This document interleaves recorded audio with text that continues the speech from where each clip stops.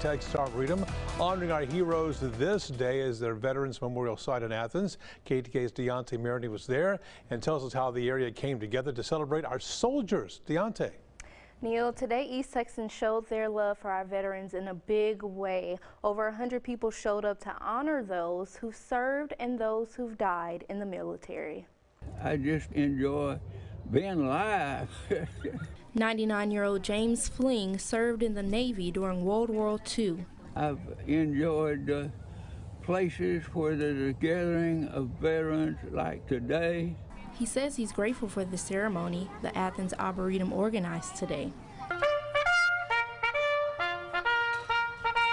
Students of Athens Christian Preparatory School sang beautiful songs that brought some of the crowd to tears.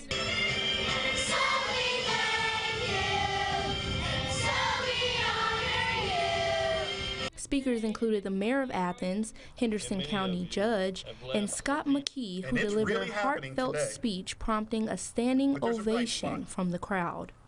I don't want this to be such a doom and gloom speech. We can turn it around. We can right the ship. And how? It has to start somewhere. How about this? How about the 19 million veterans we have in this country that are alive today? 19 million. U.S. Air Force veteran Dr. Randy Bell explained his experience serving as a dentist in the Vietnam War. It was different then, as you know. He says technology completely changed the dynamics of war. How did you know what went on in the war back in the 30s and the 40s? He compared communication back then to a drive-in movie. About halftime, they would have a newsreel and tell you things about what's going on in the war.